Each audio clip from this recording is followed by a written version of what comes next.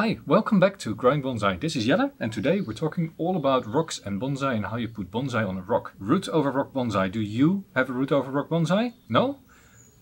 Join me, I'm going to make one in this video. I made a video earlier this year about this one. This is a lilac that I'm growing as a root over rock bonsai. In spring I put this tiny little plant on this rock and I was hoping for it to explode. It didn't. Now, you could say that's not a problem. Plants don't grow all that well, but I have another one. This is also cutting. It is exactly the same age as that one. So I can be happy that this one's still alive, but it hasn't grown all that much. So I can't give you an update on this one. It has not grown enough. What I can do though, this is arguably my very first bonsai. This tree I started from a seedling. I have found my oldest picture yet, and I think it is 2012 that this picture was taken. Take a look. And in this picture you can see this plant, you can just see the curve and a tiny little bit of foliage. And you can tell the rock that it is on now is not the same one as it was then, because a year later I decided that rock was not good enough and I planted it on a different rock. Now you can tell the plant has grown a lot. It has put its roots over this rock. The aluminium foil is still there. I'm going to take it off later on. But first let us talk about root over rock bonsai. How do you style them? What is the idea behind them? And what am I going to do in this video with some seedlings of a yew and a rock, putting them together so that you can also make one. So before we take a look at the plant that I made a couple of years ago, let's take a look at the concept of root over rock. Now, what is a root over rock? Quite simple. In fact, it is exactly what it says. It is a bonsai with the roots over a rock. It's not that hard to imagine, right? You see them in stores all the time and many people have made them, and I am a big fan of these. Now, for those of you who can't imagine it, well, look, this is a nice rock, right?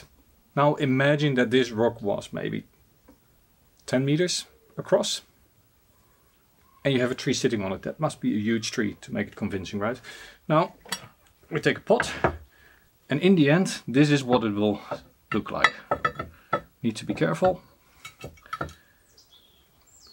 The rock sits in the pot, probably on the bottom of the pot or on little supports that the rock just sits a little bit higher. The tree has grown out from the rock. The roots go over the crevices of the rock and they grow into the soil. What that would look like, let me see. I have a little sketch for you. For those of you who have no idea what I'm talking about, this is what it would look like.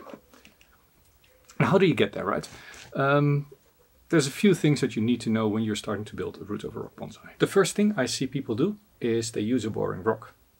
Now, if you have a rock that is completely smooth, then you can't do very much. You can just put a tree on top of it and the roots just hang down from it, or you put a tree on the side, and that is what most often done, and it just looks like the tree stands on its roots against this rock. This is not what we're after, of course. So what should you do?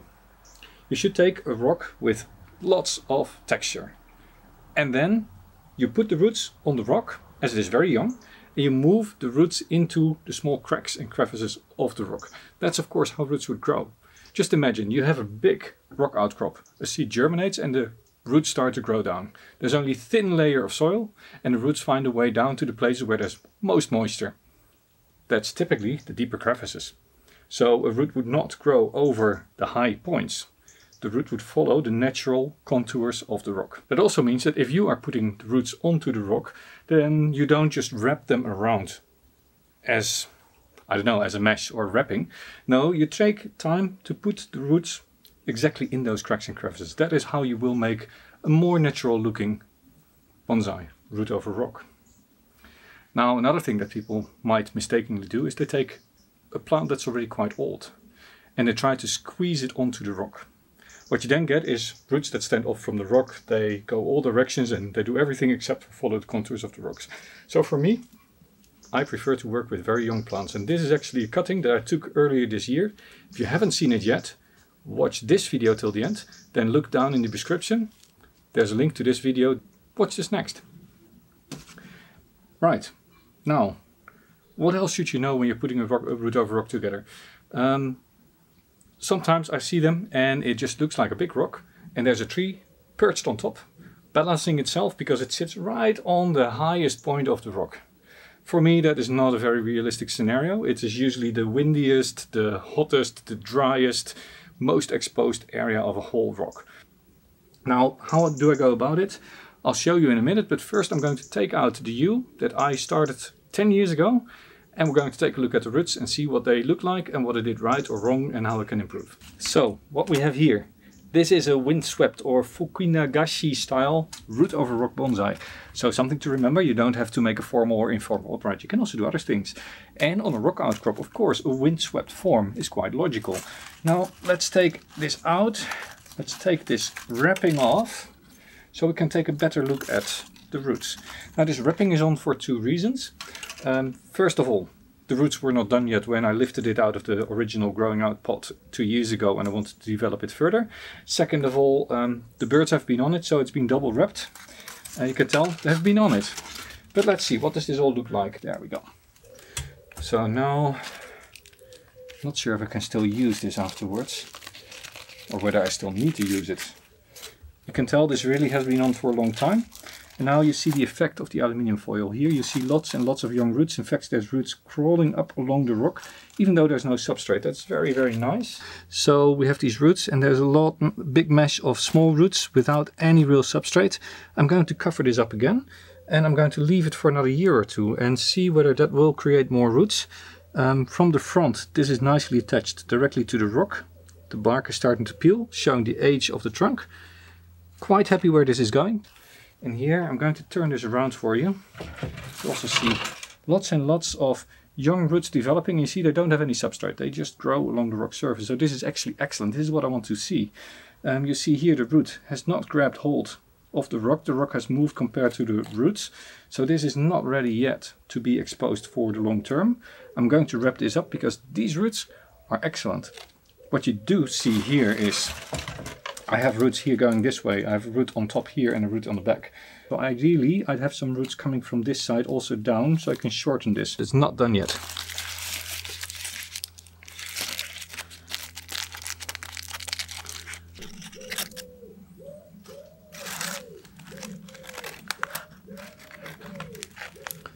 Just a little recap of everything that we are going to use. Of course, pots, you have the seedling.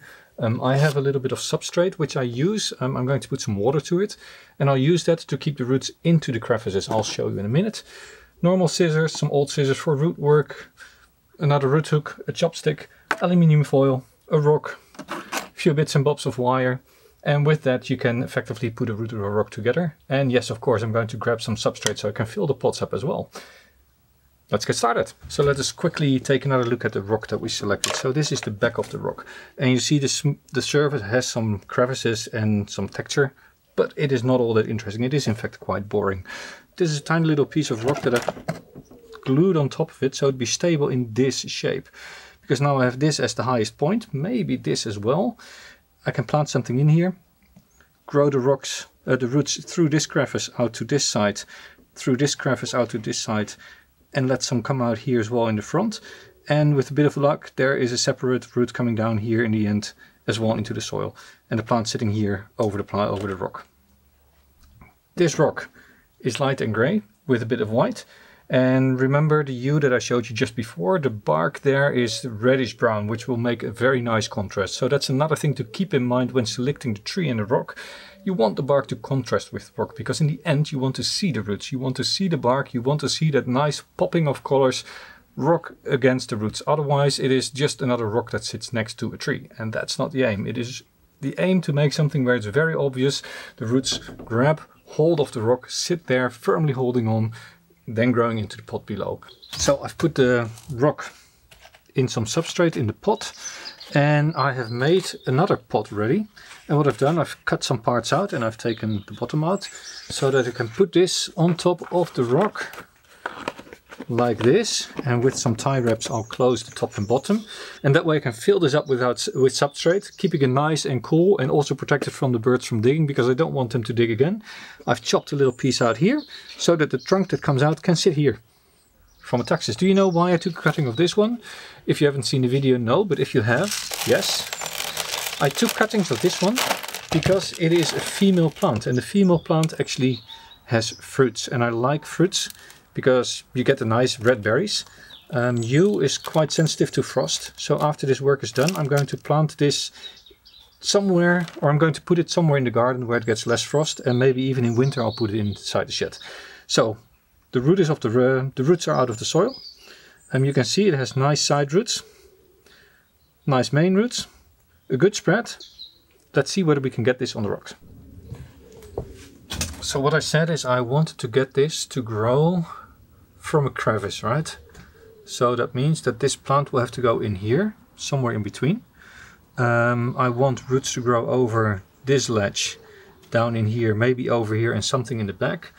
So how can we orientate this? So from the slant, this would be a logical way. Let's see. So these roots should go to the back. These ones come around. This one needs to be split off. Maybe I don't need this one. So that's also part of the process, to decide which roots do you need and which not. Some of them are in the way, so this is on the way. And pruning some of the roots also means that the leftover roots, of course, need to grow more. Now, two towards the back. This one into the crevice, not break off any roots. So I can't put anything in here right now, or can I?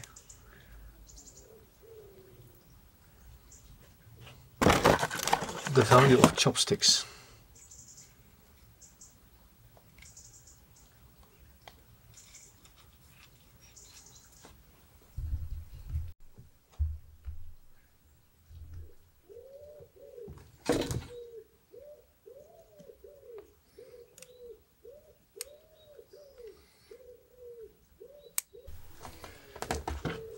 Now I add a little bit of substrate on top, basically just to make sure the roots stay down against the rock, don't dry out. Here I want to keep these roots really down.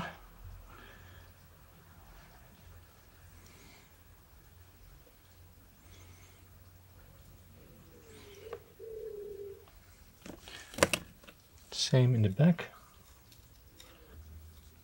This way there's just enough substrate for the roots to grow through and under and keep them all moist.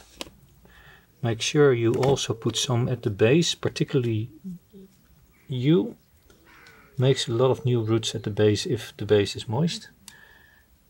Push the roots really down into the areas where you want them to grow, so that they're as close to the rock as possible. Then use aluminium foil to wrap around the rock. And the nice thing about aluminium foil is, here you see that the aluminium foil in itself holds a shape, so you can wrap it around it. You don't have to really pull it, you can just push it into the crevices. And then I'm going to put the other side of the pot on top, fill it up with substrate, and we're all done. Then it's just a matter of leaving it out, letting it grow for a couple of years before we unwrap the roots and we'll take a look at it.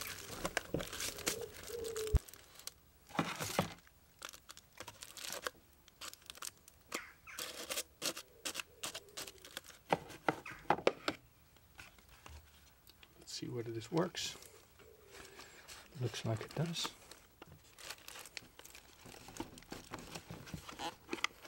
Let's time wrap this together.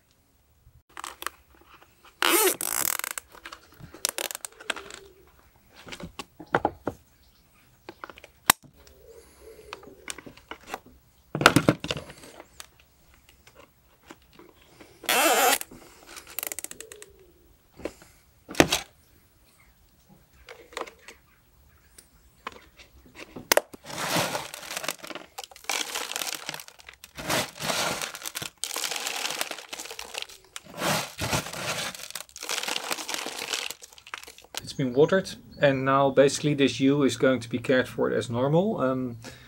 When you do something like this with a species that is sensitive to too much water, like a yew, be careful that you don't overwater. I think this one will not need to be watered again till springtime. If we do get a lot of frost, yews are sensitive with their roots for frost.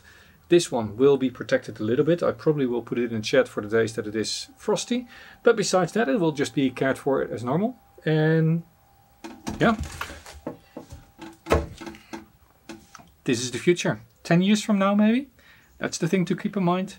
Root over rock when starting with seedlings can take a very long time until you have a decent result. It doesn't have to though. Let's take a look at another plant that I've just started 2 years ago. This is a Trident Maple. It's a seedling, 3 years old. And 2 years ago I put it on this rock, and I'm not sure if you can tell, but there's now a pretty decent trunk forming. And I have a few roots here shaping up. There's a small root here in the back that I'm really fostering, and I hope that it will grow. It's a little bit yellow. I should fertilize it more. But this tree, I'm going to cut it down this winter, probably somewhere here. And then we have to start off a bonsai, then another 2 or 3 years, and the trunk will be 3-4 centimeters thick, and I can start building a crown, and that would mean 5-6 years until the first potting up in a nice bonsai pot.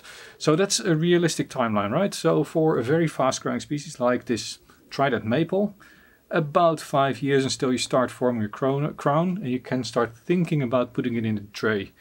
For a yew, the other one I showed you, I started in 2011, I think. That is 11 years ago, and it is now ready to slowly have the roots uncovered and to be in a nice pot. So that's 12 years, 13 years before you're in the area of a bonsai. So those are more or less the timelines. In any case, I hope you enjoyed this video. I thank you very much for watching. Keep growing bonsai. See you next time.